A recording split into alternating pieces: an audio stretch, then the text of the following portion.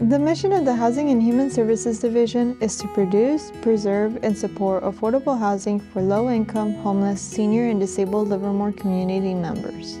We'll highlight 3 programs in this 3-part series: affordable housing rentals, affordable home ownership program for first-time home buyers, and our human services program.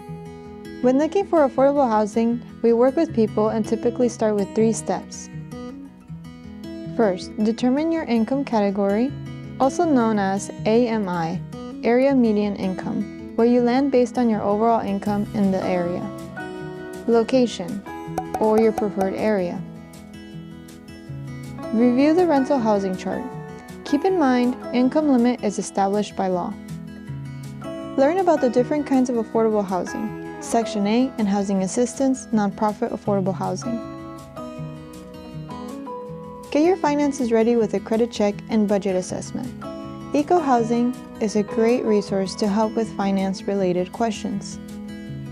This EBHO guide provides some good summary language to draw from that can be customized to our area. This way we can work to find the best affordable option for different individuals and their families.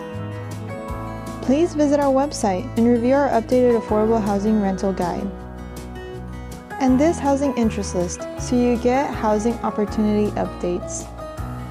And don't be discouraged. Livermore has a variety of rental options and we help refer people to neighboring cities as well.